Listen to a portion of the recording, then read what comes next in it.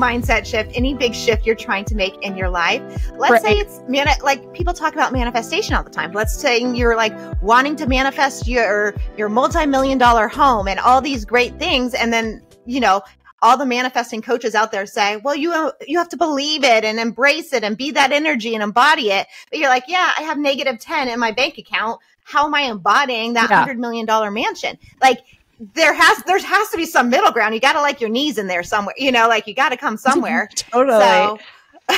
Totally. I know. I'm like thinking like, see these self-love accounts and like a t-shirt. I should just have a t-shirt that's like self-meh. Like, oh my goodness. But it's so true. And I think too, like the manifestation thing, and I've been in personal development a long time, and there's a lot of parts of manifestation work that I find really cringy. And it's like, it's not quite there because you can't go from hate to love. You can't go from like extreme, lack to abundance. Like your mind just can't make that jump. And there has to be a middle. There has to be like just a baby step up. Like, okay, I want to believe I could be a millionaire, but right now I need to believe I could get $20 in my bank account, right?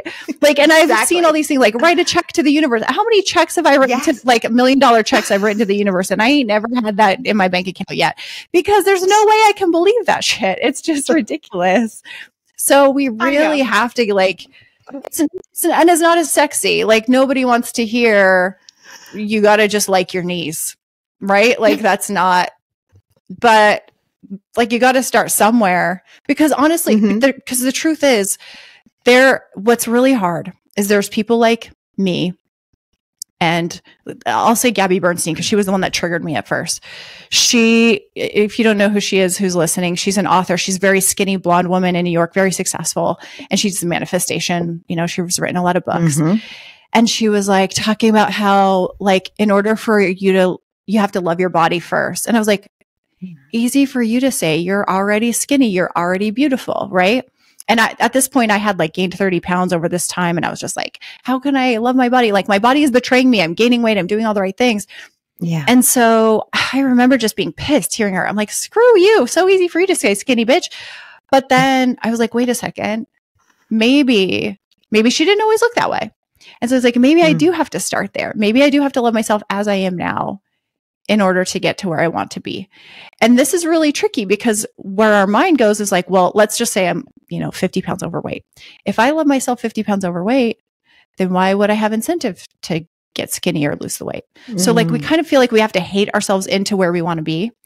But unfortunately, sometimes there is something that we can't change. Let's say like a lot of women have stretch marks from pregnancy or like really loose skin. Like I've seen a lot of stomachs who are unfortunately like kind of destroyed after a baby. And that's like, I want to love myself, but I can't and I can't change the skin. Like the skin is not going to change unless you have surgery. Right. So you do have to find a place where you're like, okay, I don't hate it. Like I could have surgery. It's fine, but I'm not going to like obsess over this skin every day because there's nothing I could do about it. So there are real things, and it's hard for someone who's like on their soapbox, like someone like me who are like, okay, Danny, good. Easy for you to say. You don't have that problem that I have. That's what I was thinking when I'm looking at Gabby, like easy for you to say you are already skinny. Easy for you to say you're already pretty. So it's hard sometimes. And I'm really careful about my privilege and where I'm at to say those kind of things because I'm not in everyone's shoes. I don't have a bunch of loose skin from pregnancy, or I don't have black skin, and I wasn't like I didn't have issues because of my race. So there's certain things that I don't relate to. So I do have to say, like, you may have something you really can't change, and that does suck for you, but you do have to get to a place of acceptance and going, this is what it is.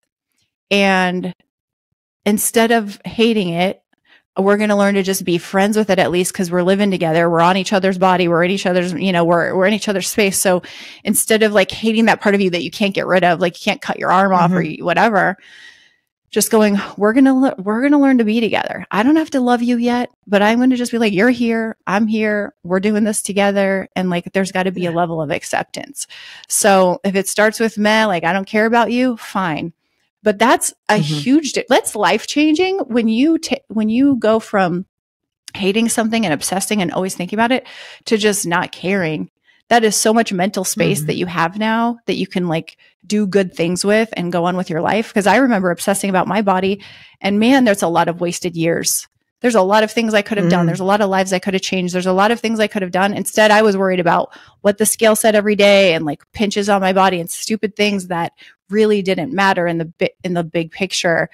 But we get hyper focused on that. And if we could just get to a place of, all right, let's exist together. Like, you're on me. Like, I got this thing, whatever your supposed thing is, and learning to live with it so you can do what you're meant to do in the world and like create things and like change people's lives. But I think us wasting time on those things that we can't change is really just, I don't know, it's just a way for us to spiral out and not show up in the world in a better way. And we're not here to serve when we're just constantly focusing on that.